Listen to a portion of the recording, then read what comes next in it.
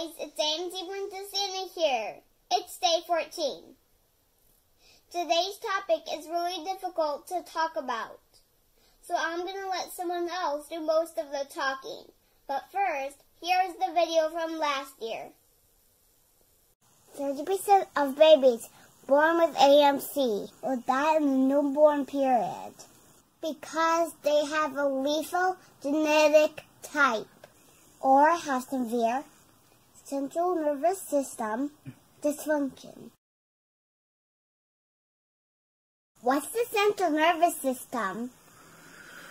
Oh, the central nervous system is the part of our body that controls the brain and the spine.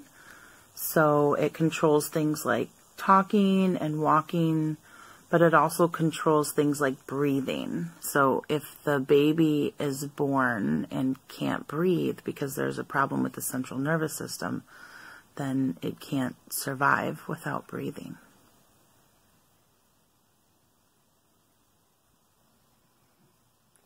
I'll see you tomorrow. Please meet my friends, Robert and Michelle.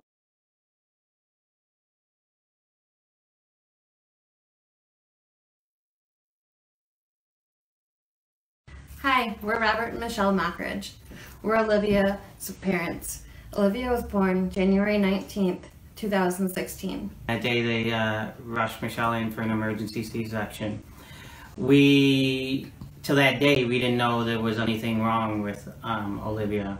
The doctor held Olivia to my wife's head and said, "Dad, take pictures, take as many as you want." And that's all I seen was this little girl with bent arms and bent legs, and she was intubated too. And I took the pictures, and then the doctor said, "Follow me, Dad." And we rushed down the hall. And as we were running down the hall, he's explaining what's wrong with Olivia, that she has arthrogryposis. And it took me about 3 days to figure out how to say arthrogryposis. And about an hour later, Michelle came in the room, and then the doctors came in the room and explained that Michelle was out, so she doesn't remember any of that. And they were going to transfer her to Children's Hospital. So Michelle's mom stayed with Michelle, and me and her dad went over to Driscoll's Children's Hospital and whatnot. And we still didn't have any information of what was going on besides that. It wasn't until about 12 hours later that doctors explained to us that she had breathing issues because of the arthrogryposis. She had it in all 4 limbs and in her chest. So her chest wasn't going up and down like yours and mine does, and she was having a hard time breathing. That's why they had to intubate her. During that day, I finally got the chance to go visit Liv. They called an ambulance just for me and took me across town to the Children's Hospital so I could go up and meet her. It was the first time Michelle met our daughter, and it was 36 hours later after she was born. She didn't get that holding her baby when her baby was born or anything. Neither one of us did. That was the hardest part. We did eventually get to hold Liv, but it took a month. Well, going back a little bit, after a month of tests and procedures and trying to figure out what was wrong with Olivia at Driscoll Children's Hospital in Corpus, they basically told us that they couldn't do anything for her. There's nothing else we can do for her here. The only thing we could tell you is to get her transferred to a bigger, better hospital. And Houston was the option given to us. So within about 12 hours, she was on a plane flying to Houston. And they got checked in on a Thursday in Houston. And that next day, 32 days later, was the first day Mom was able to hold her baby. 32 days later. Good day. When they found out that we hadn't held Olivia yet, they thought that was just... They made sure that became priority. That was priority number 1 for them. Olivia had many ups and downs. Olivia gave me all this gray hair and stuff because I didn't have any before her, but I love each and every one of those right now. But she had a lot of ups and downs, and still in Houston, and Houston is an awesome hospital, and we love everybody in Houston, but they still had a hard time figuring out Olivia. And she had 15 or 20 doctors throughout her time, and it was just, they all had the same comment when they were done. Boy, is she difficult. With the arthrogryposis and other issues or breathing issues, they just couldn't figure out why nothing was working. She wouldn't eat, she wouldn't do anything. Everything just seemed to be made a lot more difficult because of the arthrogryposis. We had lots of support coming in and out, but it was hard with that. We were a two-person team here, and we had a lot of great nurses and doctors in Houston that we relied on. They became our family, and also our Facebook family. When we found out Olivia had arthrogryposis, we started looking at arthrogryposis, and the first two things we found was a website, AMCSI, so Arthrogryposis Multiplex Congenital Support Inc. And we found Ward Foley, some crazy old guy. And those two websites gave us a lot of hope. And then we started connecting with people through those websites on Facebook. And then we found out there was a conference in Tulsa, Oklahoma. We knew I had to go because Mama Bear wasn't leaving Baby Bear. So I'm going to Tulsa, Oklahoma, and my brother Brian said, I'll go with you. I want to say I was speechless when I walked in that door and signed up to do the silent auction because I wanted to be there somewhere so I could meet everybody that was coming in. And then I met Scott and Summer. Summer blew my mind. How happy she was, full of life, and she didn't let anything stop her. That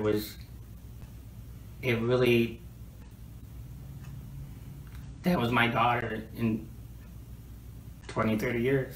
And I would have been proud of that. I mean, she really touched my heart, and meeting everybody through conference, it's our extended family now. God and Olivia picked them for us. And coming back and got back to Houston, told Michelle that we have somebody coming to visit us. There's somebody's going to come and visit us, and they want to see Liv. And I think it was a day or 2 days later after I got back, Misha and Mike came to visit Olivia, and that did two things, or probably more than two things. First of all, it was my first time that my wife has physically seen somebody with arthrogryposis, and it was the first time that many of the doctors and nurses seen. Ever since that, we've had a connection with them and the whole arthrogryposis community. Liv's Facebook page went 600. I mean, everybody was following Liv's story. Everybody sending us messages. The support was actually overwhelming at times. I mean, it was crazy. There's a lot of support in AMCSI. I mean, the key word is support, and there's a lot of support. I mean, we love each and every one of you guys, and you guys mean the world to us. But over the next, after I got back from conference, the rest of July and August were tough. I had lots of hard decisions to make then. Her doctor said, well, we have to give her a trach. She won't make it. She needs a trach and she needs a G-tube so she can breathe and eat. So we scheduled the trach and G-tube, and the doctor comes out and tells us that, basically that we got the trach in. Normally they go vertical up and down with a trach insert. Because of the arthrogryposis and the tight skin and her having no neck. She was rather swollen. They had to go side by side. Basically, the doctor told us that she was going to stop and not put in the trach. And then she called the NICU doctor, Liv's doctor, and he said, well, if you don't put in the trach, she's going to die tomorrow. The arthrogryposis causing the difficulty with her body structure and stuff. Getting the trach in did stress her out. And about a week after that, she developed pneumonia. And had pneumonia for about 3 weeks. but that last week, she wasn't releasing her fluid because, I mean, she wasn't moving. So all the fluid that they were feeding her, nutrition-wise, through the IV was staying with her because she wasn't. She was always on a high dose of diuretics, always just trying to get the fluid off, get it off, and every time they get it down, it'd come right back. August 22nd, me and Michelle looked at her doctor and said, "Is it time?" Because we knew it was. And he said, "We're not there yet." I go, "You'll tell us if we are." And he goes, "Yes, I will." I go, "We need to get grandparents here and stuff here." And you know, of all the times we were told she was going to pass, which was a lot, they said it multiple times. When it actually did happen, we knew it. No one needed to tell you. You knew. You knew. So the next day, the 23rd, Dr. Davies said it was time. We had already called the grandparents. They were already coming. They were already on their way. They were going to be there because we knew. We knew Liv. I mean, we knew her. Her kidneys were failing. She wasn't producing urine anymore. She was getting very swollen. Just things were starting to shut down. So on August 24th, I have to say it was something else. It was not the day I imagined, which I'm incredibly thankful for. Not only were me and Michelle there, my parents were there, Michelle's parents were there, so Liv had her parents and all 4 grandparents.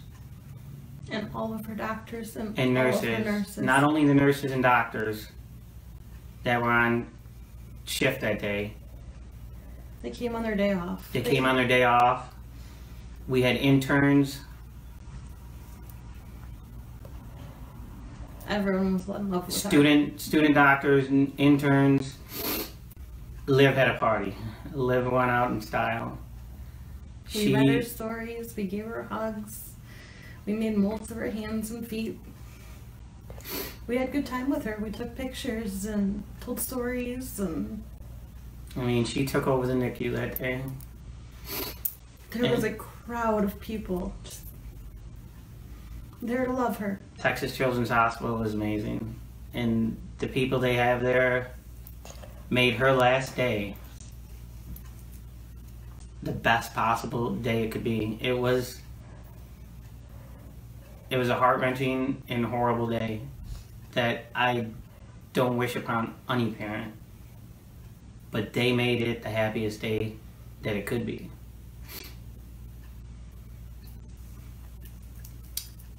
And after the cuddles were done and everything, they disconnected her trach and she went peacefully.